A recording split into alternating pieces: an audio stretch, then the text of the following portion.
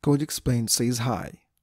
This is the second part on creating the 2D Breakout game using JavaScript. In the last part, or the first part, we were able to create a moving ball, added some collision detections. We created a puddle which we can move using the right and the left arrow. When our ball goes beyond the canvas, we reset the ball. The game or the player loses life. Now we still need to add some breaks to the game, add some game statistics like the score, the number of lives, the level, also the sounds. So before going to and watch the second part, you still need to watch the first part. So go and check my channel. So let's go.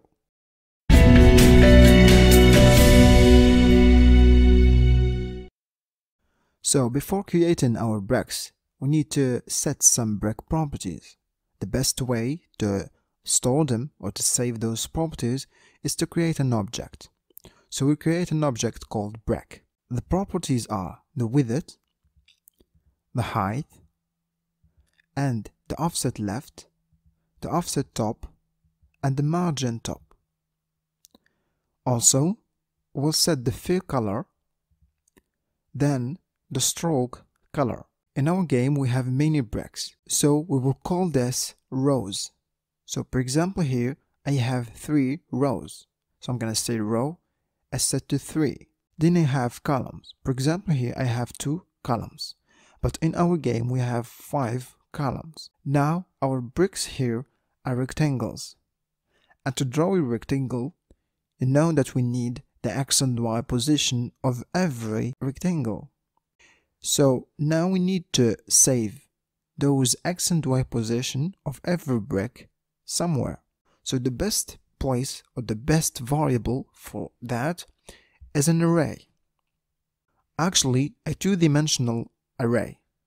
So when we say bricks, it's the array which contains our X and Y position of every brick. And when we say brick, it's the object that contains the properties of our bricks. We said our bricks position are stored inside an array, a 2-dimensional array. We need first to create our rows. This is the first, the second, and the third. To create the rows, we will need a for loop that starts from 0 and ends at 2.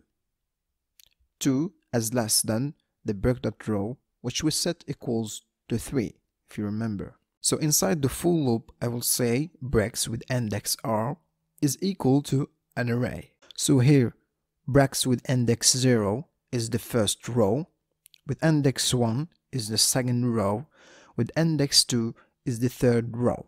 Now each row has columns.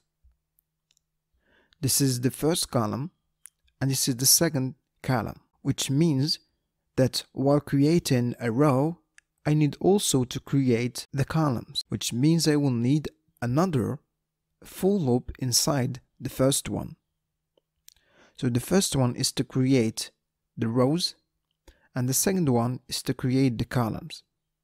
And inside the for loop, or the second for loop, I will say breaks with index r for the rows and c for the column. So for example, this brick here will have this index.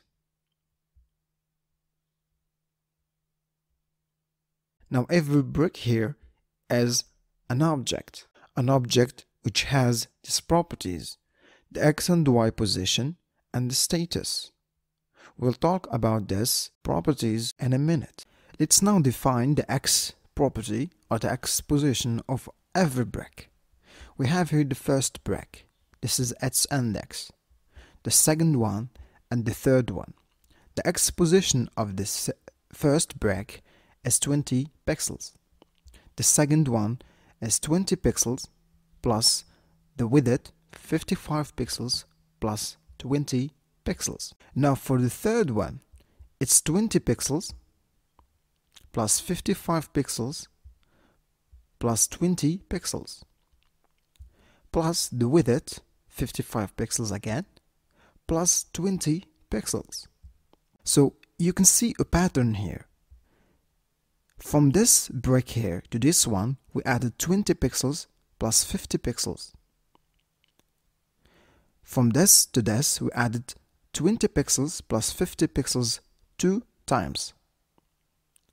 So the next one, we will add 20 pixels plus 55 pixels 3 times.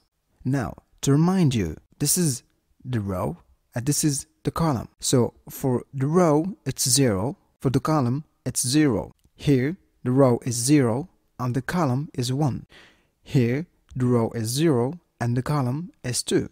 I said that we added 20 pixels plus 55 pixels 2 times to 20 pixels, which means I can write this line like this. I would say 20 pixels plus 2 times 20 pixels plus 55 pixels. And here I can write this like this, 20 pixels plus 1 time 20 pixels plus 55 pixels. And here I can write 20 pixels plus 0 times 20 pixels plus 55 pixels. So you can see where I am getting with this. So 0 here and 1 and 2 are just the number of the column. So in general, the x position of a brick is given by this equation. So I'm going to say the column times 20 pixels here is the offset left, 55 pixels is the width of the brick, plus the offset left of the brick. And I will set this the x position of the brick. Let's now define the y position of every brick. This is our bricks and these are their indexes. Now, for the row is 0, the number of the column is 0. The row is 1, the column is 0. The row is 2 and the column is 0. For this one, the y position is the margin top, which is 40 pixels, plus the offset top, which is 20 pixels. So I'm going to say the y position of this brick here is 20 pixels plus 40 pixels. For this one here, it's 40 pixels plus 20 pixels plus 20 pixels, the height of the brick, plus the offset top 20 pixels. For the third one, it's 40 pixels plus 20 pixels plus 20 pixels, 20 pixels, 20 pixels, and 20 pixels. So you can see a pattern here again. So we're adding to 20 pixels here, each time 20 pixels plus 20 pixels. Here we added 20 pixels plus 20 pixels just one time. Here we added 20 pixels plus 20 pixels 2 times. So I can write this in this way. So I'm going to say 20 pixels plus 40 pixels plus 2 times 20 pixels plus 20 pixels. And this here, I'm going to say 1 time 20 pixels plus 20 pixels. And here I'm going to say 0 times 20 pixels plus 20 pixels. These numbers here are just the number of the row. So I can define the y position of every brick using this equation. So I'm going to say r, the number of the row of the brick, times, so 20 pixels here is the offset top and 20 pixels here is the height of the brick. Then plus again the offset top plus the margin top. And I will set this equal to y position. So now just give me the number of the column and the number of the row and they will give you the definite x and y position of every brick. Let's update our code. We said that we are going to create the rows using this for loop. Then inside I will use another for loop to create the column. And we said that every brick here is an object which has these properties. The x position is given by this equation, the y position is given by this position, and the status is set to true. What do I mean by the status here? When the status here is set to true, I mean that the break is not broken. But when I set the status to false, I mean that the break is broken.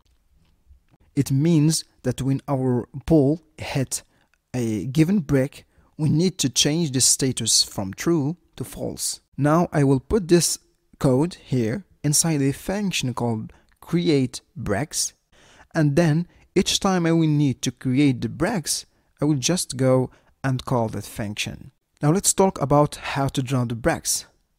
Our breaks are rectangle, right? And to draw all the breaks, I will need to go over our array breaks, which means I will use 2 for loops. Then I will use an if statement. I will say if breaks that status. Why I have to use this if statement? I have to use this if statement because I will need to check if the breaks that status is set to true, which means I need to check if the break is not broken. So I'm not gonna show to the user a broken break. I will show just the breaks that are not yet broken. So I will need to check if the breaks that status is true. Then I will set the fill style, which means the color with I will fill my rectangle. I say here break that fill color. This is the property that contains the color of the break. Then I will use the method fillRect, which takes in the x position of the break, its y position, then its width and its height. Now these 2 lines of codes were draw a rectangle with this color. Now I need to draw a border or a stroke, so I will need to set the color of the stroke. Then I will use the stroke rect that takes in the same arguments as fill rect. So this way I will draw a stroke. Now I will put this code here inside the function called draw breaks. Draw breaks here will go inside our draw function. Because if you remember, in the first part we created a function called the draw, which handles all the drawing we do to the canvas. Now let's talk about our ball break collision, like we said in the first part. For example, there is a collision between the ball and the puddle if the ball tends to enter inside our puddle. The same thing goes here. There is a collision between the ball and the break if the ball here tends to enter inside our rectangle, which means that its x and y position are inside the break. So I will need to check is there a collision between every break in our array and the ball, right?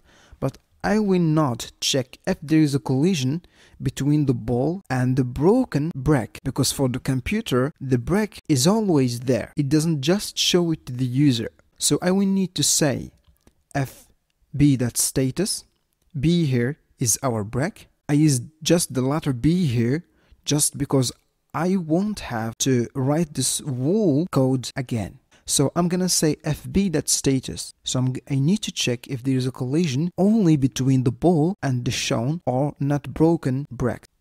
And now I will need to add an if statement for the collision detection. And if there is a collision, I will do something. So there is a collision between the ball and the break.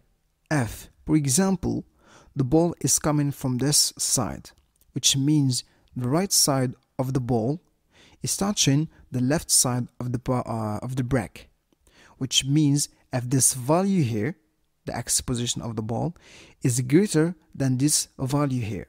So I'm going to say if the statement here, and also if the ball is coming from this side, which means the left side of the ball is touching the right side of our paddle, which means if this value here is less than this value here.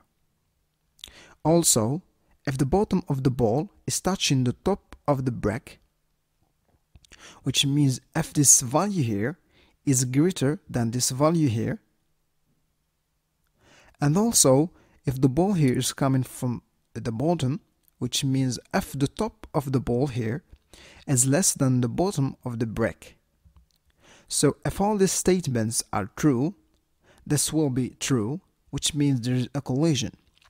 If there is a collision, we need to change the b.status to false, which means the brick is broken. And then we need to change the delta y, or inverse the delta y of the ball, so we can change its direction. And also we need to increment the score by a score unit. So when the game starts, I will set the score to 0. And the score unit is a constant which is set to 10. So each time the user break a brick, I will increment the score by 10. Now I will put this code inside a function called ball break collision, and this function here will go inside my update function. Now we need to show the game statistics to the user, which means we need to show text. To draw text to the canvas, you will need to set the fill style, the color of the text, which is white, and then the font, which is the font size and the font family. I will use Germania one, which I took from Google Fonts, and then I will use the fill text method to draw the text. The fill text here takes in these arguments: the text itself, then its X position and its Y position. Also we need to draw an image. So I'm going to say the draw image method, which takes in the image itself, its X and Y position, and the width and the height. So all the stats images has the same width and the height, which are both equal to 25 pixels. Now, as I will reuse this code again and again, I will put this inside a function called showGameStats, which takes in these parameters here. So the text, the X position of the text, the Y position, then the image, and the image X position, and the Y position. So for example, to show the score to the user, I will go and say showGameStats, this function here, that takes in the text, which means our score variable. Then the X position of the score is 35 for the X position, then 25 for the Y position. Now for the image name is score_image, which I need to create first. So I'm going to create the score image using the image object. Then I will need to set the source property of the image. The image lives inside our image folder and has this name. Now the X position of the image is 5 pixels from the left, and the Y position is 5 pixels from the top. I also need to show the number of lives a player has left. If you remember, we stored the number of lives inside a variable called life. Its X position is canvas that width, which is here, minus 25 pixels, and the Y position is 25 pixels, which means that the text or the lives will be drawn in this place. Now this is the image, which I need to load first, like I did for the score image. This is our live image. It has this X position and this Y position. I also need to show the number of the level the user is playing, which is stored inside a variable called level. This is its X and this is its Y position. So the level or the number of the level will be drawn here. Then this is the image, which I need to load also. This is the image we will use. This is its X and this is its Y position. Now to keep updating these values here that are in the game, I need to put these lines of code inside the draw function. Now let's talk about when it's a game over and what will happen if it's a game over. You know that we set the life variable to 3, which means that the player has 3 lives to go. If the ball goes beyond the canvas, the player loses a life. We decrement the life variable by 1. So, we need to check if the life is less than 0. If it's true, then it's a game over. When the game starts, we set the game over variable to false. So whenever the life variable is less than 0, we say the game over is true. I will put this inside a function called game over, and this function here will go inside our update function. Now, to remind you, this is our loop function. Inside we have the draw function and the update function. We use the request animation frame to create a loop. The request animation frame will call the loop function each time your browser is ready to render the next frame. We call the loop function just one time. Now when it's a game over, we need to stop calling the draw function and the update function, which means we need to stop calling the loop function, which means we need to stop request animation frame from calling the loop function. To do that, we will use an if statement. So if the statement is true, we will call the loop function. If it's not true, we won't call the loop function. So here, it's clear that I will just use the variable game over. So I will say if not game over. If it's not a game over, call the loop function. But if it is a game over, stop calling the request animation frame. And this should stop the game. Now, when the user breaks all the breaks in a level, he must go to the next level. So how to check if the user breaks all the breaks in a level? It's simple. We just need to loop over all the breaks in our breaks array and check if the status of the break is set to false. Here, I need a variable called isLevelDone, and I will set it to true. Inside our for loops, I will say isLevelDone equals isLevelDone and not breaks that status. For example, let's say the first break here is broken. So we will go and say not false is true, because when the break is broken, its status is false. So I'm going to say not false, which means true, and true. Here we set as level to true. So true and true will return true. So now is level done as set to true. Let's go to the next break. Let's say the next break is also broken. So here, this line or the status of the breaks will return false, not false as true, and true, this will remain true. But let's say now the third break is not broken.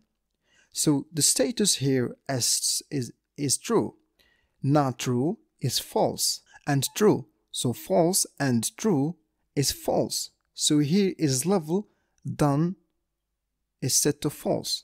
Now let's say that all the other breaks are broken, which means this will always remain true, but true and false will always remain false. Which means if there is just one unbroken break in the level, this variable here will be set to false. So we must have all the breaks broken so that isLevel here is set to true. Now what will happen if isLevelDone is true? What will happen if all the breaks are broken? So here, when we level up, when we go from a level to another one, we increment the number of the level. So we increment the level by 1. When the game started, we set the level to 1. So I'm gonna just say here level plus plus. And also, if you can see here, we just incremented the number of the rows by 1. So I'm gonna say break.row++. Then after incrementing the number of the rows, you will need to create the breaks again. We also need to speed up the ball, so I'm gonna increment the speed of the ball by 0.5. And then I will need to reset the ball position. But now, what if the user just completed all the levels?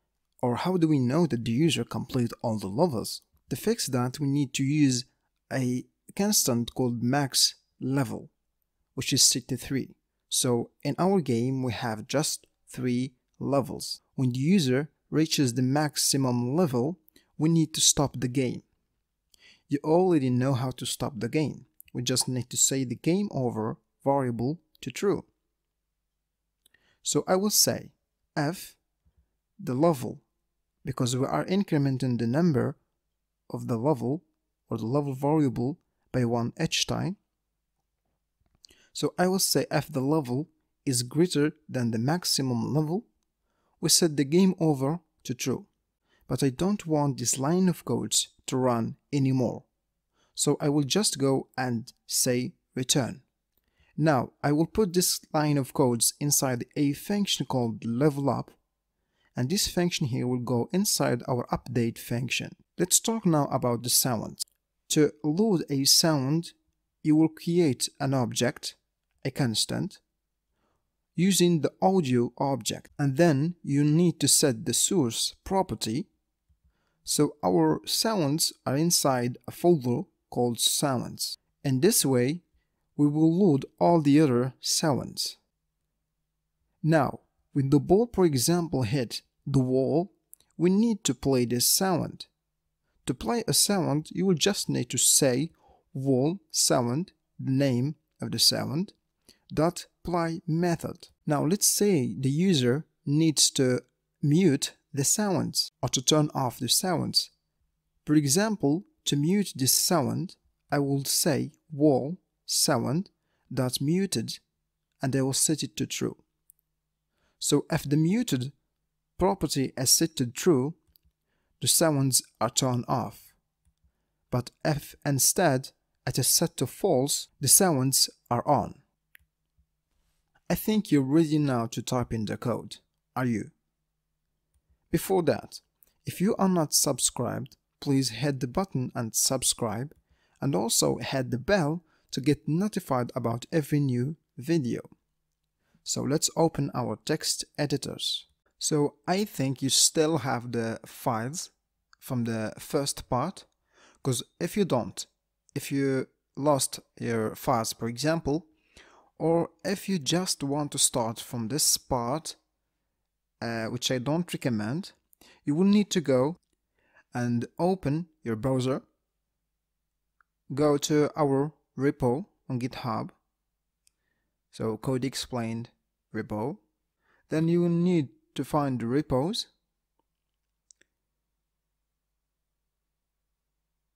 and find 2D Breakout game JavaScript. Then you will need to download the files.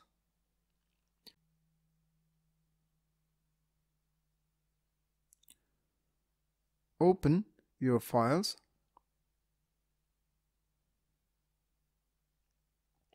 This is the files for the part 1. Now you will need to use the files for the part 2, not the part 1. I will go and rename my file or my folder to Breakout. Then I will open it using brackets, my text editor.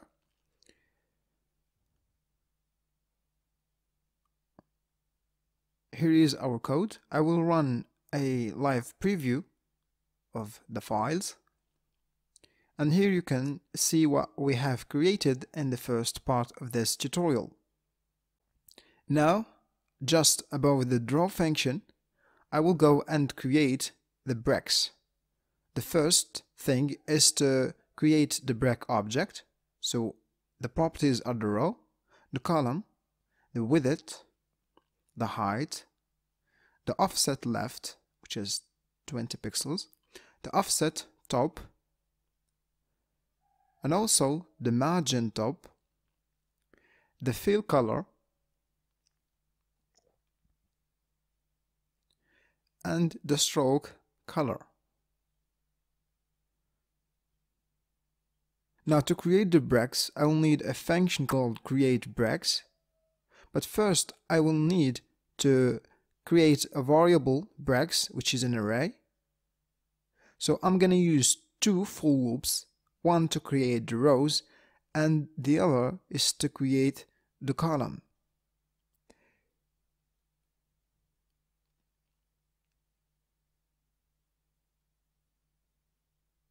So the first one is for creating the rows, and the second one is to create the breaks. So every brick here has an X position, a Y position, and a status, which is set to true, which means it's not broken yet. So the X position of a brick is given by this equation.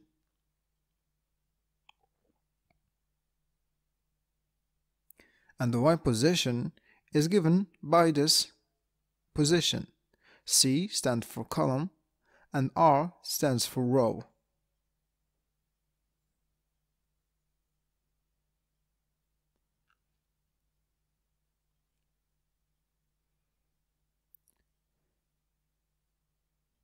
Now to create the breaks, I will need to call the function createBreaks. createBreaks. Now if I go and see or look for the breaks array inside or on my console, I can see the position or the properties of every brick in our array.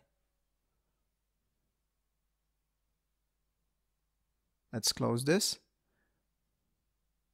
So now I will need to draw the breaks. For that I will use a function called drawBreaks, not just draw. So I will use just the same for loops, but I will need to check if the break isn't broken. So I'm going to say if the breaks.status is set to true, which means the break is not broken. Then I will set the fill style, which is the fill color property of our break.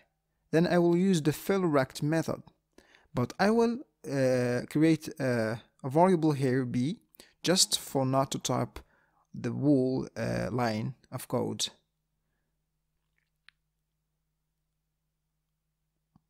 Then I will need to draw a stroke. The stroke rect gets in the same arguments. Now the drawBreaks here goes inside our draw function. Now that I refreshed, you can see the breaks are there. But as you can see here, the ball isn't interacting with them. So we need a collision detection function. So I'm gonna call this ball break collision. So I will need again to use the same for loops to loop over our breaks, and inside an if statement. So I'm gonna say if the ball.x plus the ball.radius, the right side of the ball is greater than the left side of the paddle, and so on. So you have seen this in the logic part.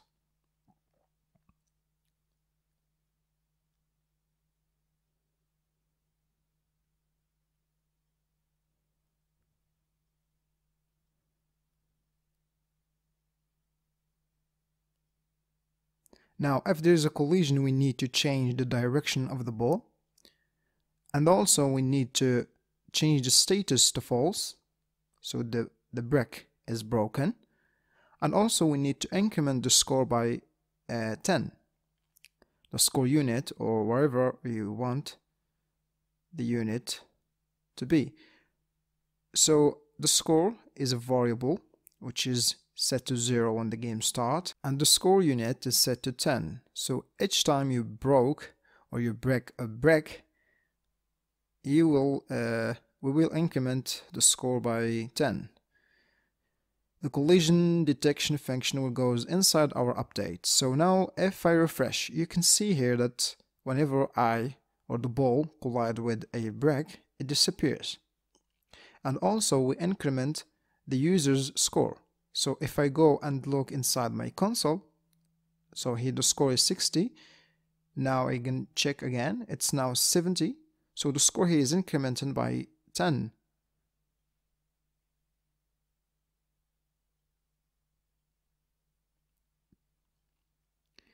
Now I will show the game starts. So I will show the levels, the lives, and etc. The game starts function will take in the text and its position, the image and its position. To draw a text, you will need to set the fill style, so the color of the text, which is white. Then the font, which is the font size and the font family. And then the fill the fill text, which is the method we use to draw text. And then we need to draw an image. So I'm going to use the draw image method, which takes in the image and the X and Y position. Then the width and the height. So both equal to 20 pixels. So I need first to load the image or the images. So I'm gonna load the one for the level. So I call this level underscore image. The one for the live. And the last one for the score.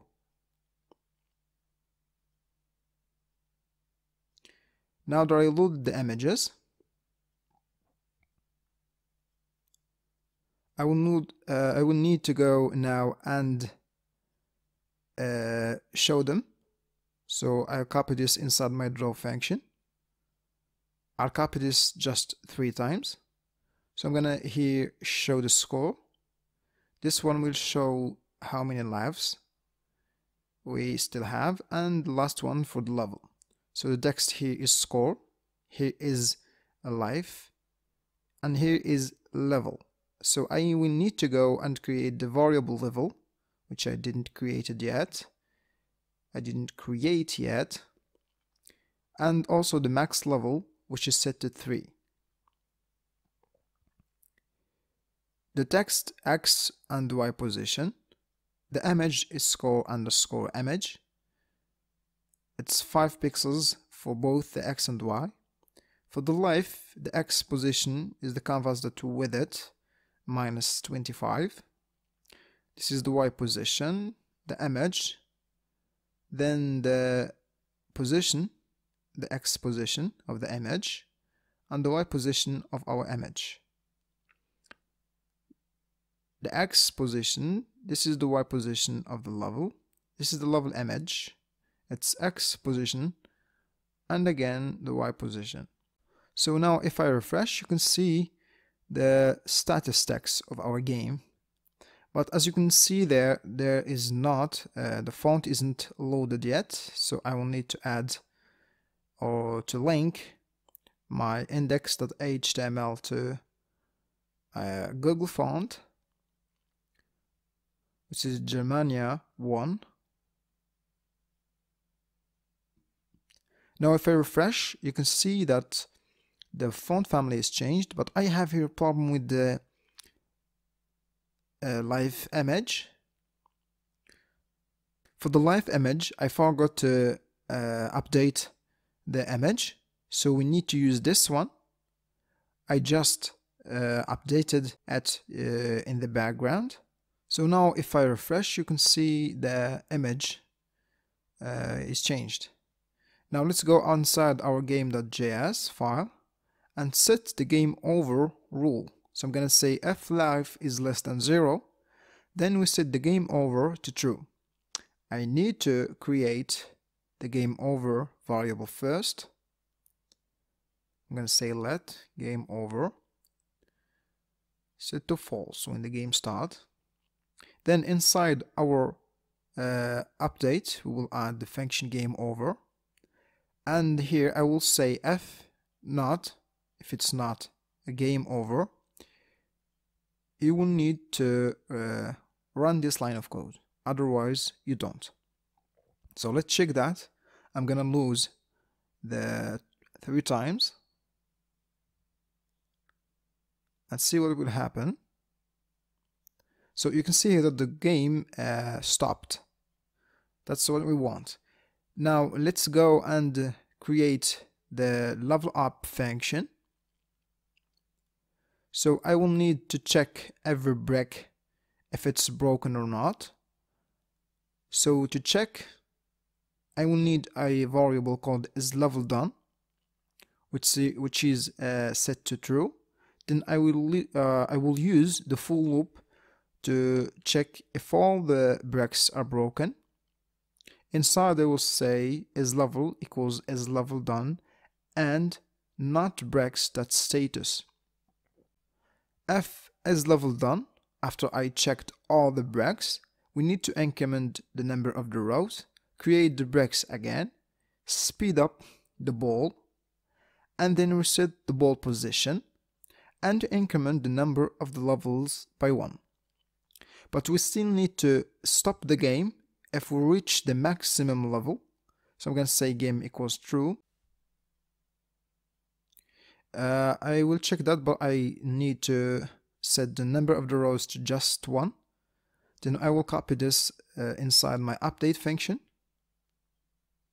So we'll see what will happen if we go to the next level after breaking all the bricks.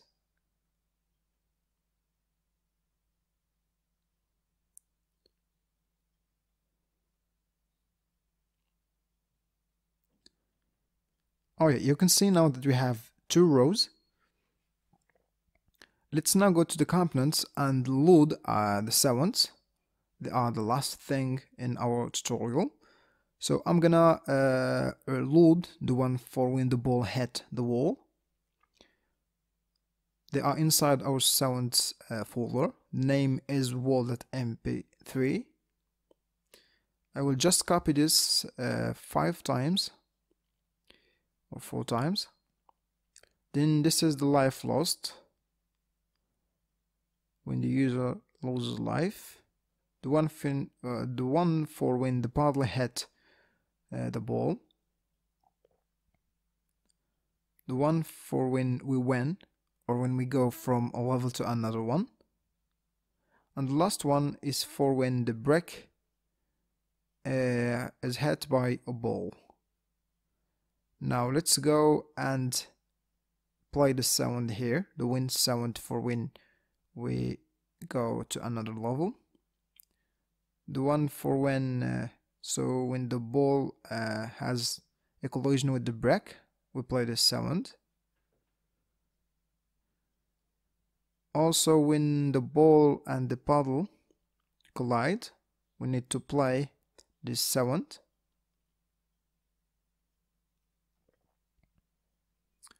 Also when the user loses life. And here when the wall hit the ball. Now I refresh, you can hear the sounds.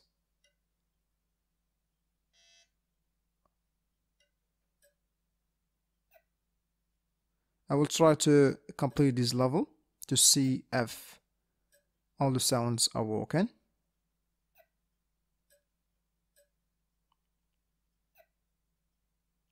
Come on. Oh, there's a problem. So inside our level up function, where is the level up function? I need to put this inside or outside the if statement.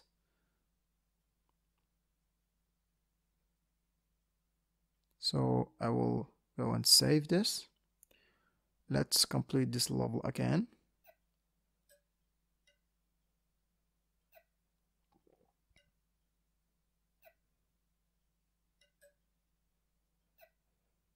Ah, it was close.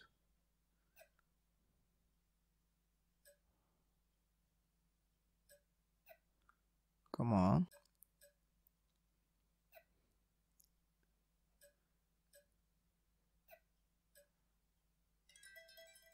Now you can hear the sounds. That's good.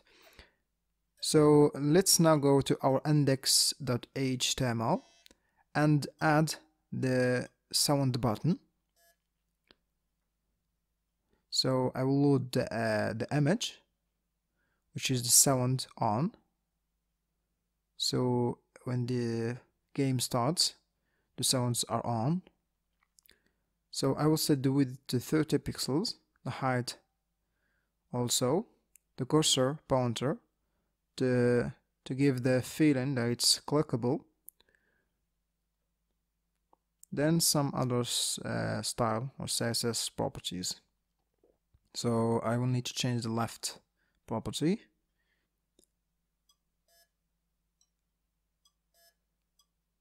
Okay, now I will need to select. I will go now and select the sound element using the get element by ID method. And then I will add an event listener, which is on click. On click, we will run the function audio manager. The audio manager here will do two things. The first one is to change the image source from the one for the sound on to the one for the sound off, which means I will need the get attribute source, and then I will create a variable called sound image, and based on the image source, if the image source, for example, was on, I will change it to off, else I will change it to on. Then I will say sound element that set attribute source to sound image.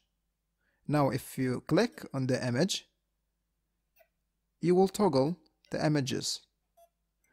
Now I will need to mute and unmute the sounds, so I will need to check if the sound was mute, I will set it to false.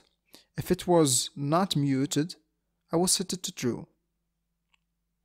I will do the same thing for all the sounds. Now let's check. So here the sounds are on. If I click now, the sounds are off.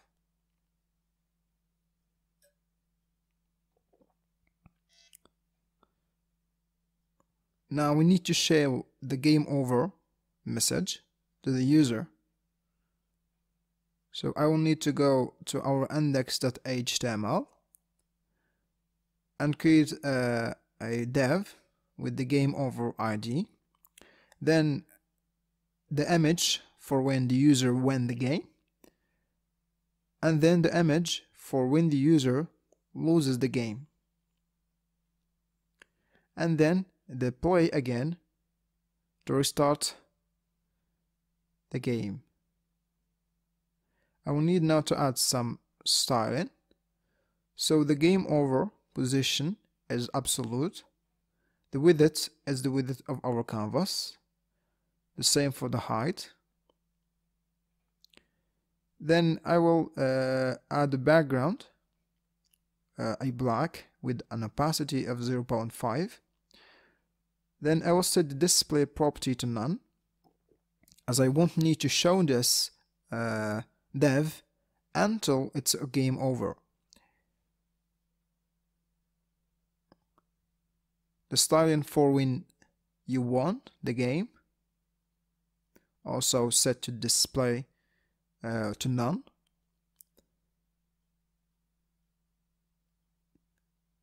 The styling for when you lose the game also set to none. The display property also set to 9. Now for the restart button, I will also need to change the cursor property so it gives the feeling that it's clickable.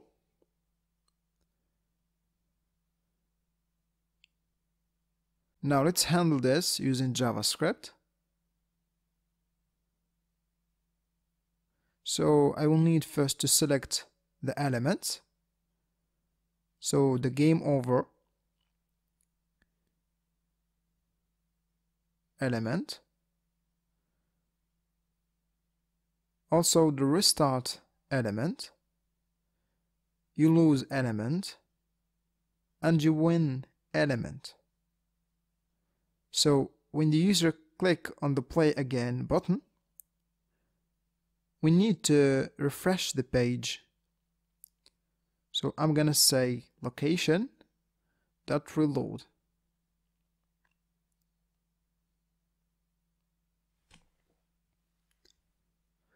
Then I will create a function for when the user win the game. So I will call this show you win, which will just set the game style property or display property to block for the game over and you won. And in the other side, for when you lose the game, we will just change the display property to block for you lose block. Now here goes the show you win, and here show you lose. Now let's try and win the game.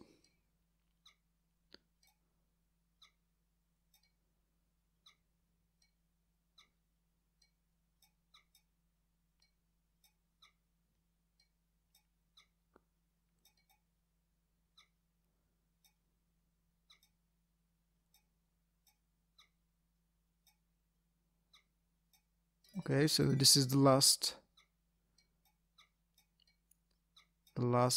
level.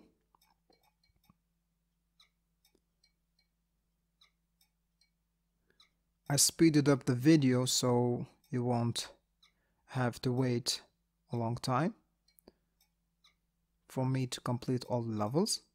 So now you can see that we have here our image. If I click play again, the game will restart.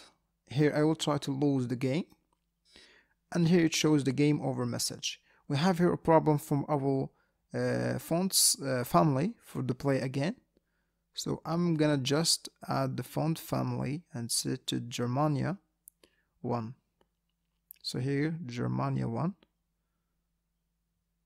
Now you can see here that the font family has changed. So this is it, guys. This is the end of our tutorial. See you in the next one.